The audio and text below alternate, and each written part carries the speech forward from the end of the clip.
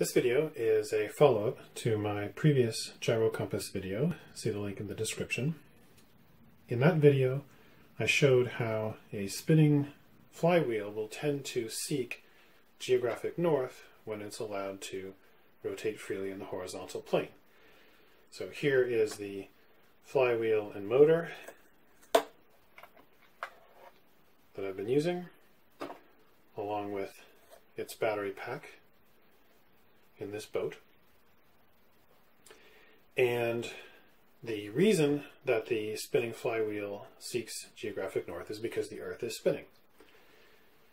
Now, commenter efgtest suggested an alternative hypothesis. And I want to explain that hypothesis and the experiments I've done to test it. So in my previous video, I showed the boat in a configuration where magnetic equilibrium was approximately west.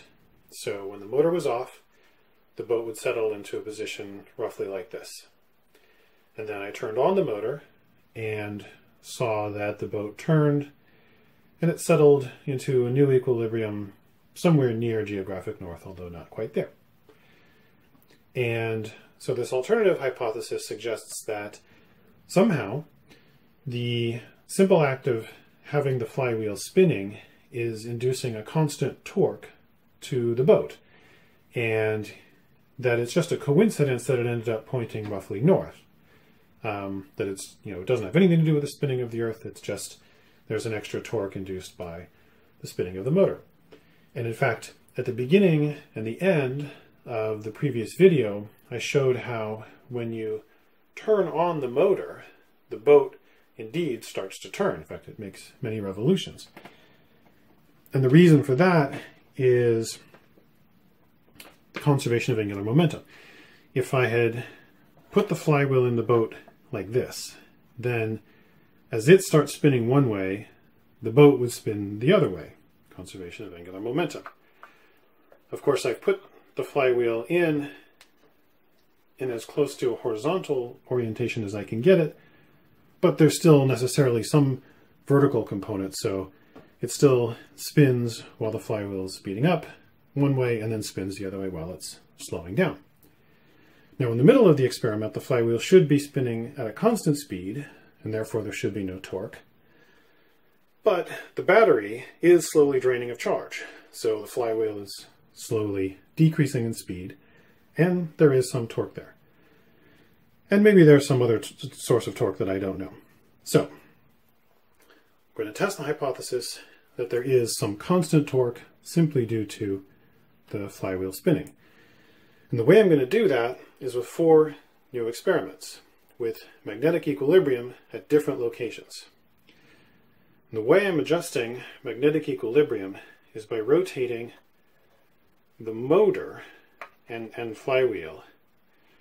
So experimentally, I've determined that this point here, the middle of the curve of the C, this is a CE logo on this motor. When this point is straight up, magnetic equilibrium is approximately north. When I rotate the motor just a little bit so that the edge of the tape is up, then magnetic equilibrium is to the west. And when I take it the other way, so that the gap between the lettering is up, then magnetic equilibrium is to the east. And the one I first showed where it's north, that's as close to balanced as you can get just by rotating this motor.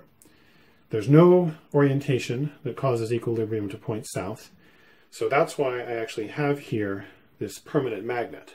So as it's set up right now, when I place the motor so that this point is up, magnetic equilibrium would be north, but because I have this permanent magnet added to the boat, it's south.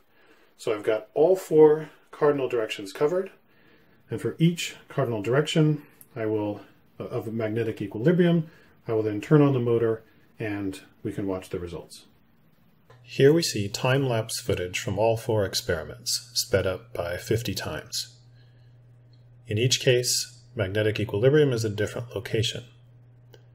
If the hypothesis is true then the boat should turn some constant amount, for example 30 degrees clockwise, away from magnetic equilibrium and then stop. However, we see that in every case, the boat turns toward geographic north, sometimes clockwise, sometimes counterclockwise. This shows that if there is a constant torque due to the spinning of the flywheel, it does not dominate the behavior of this experiment.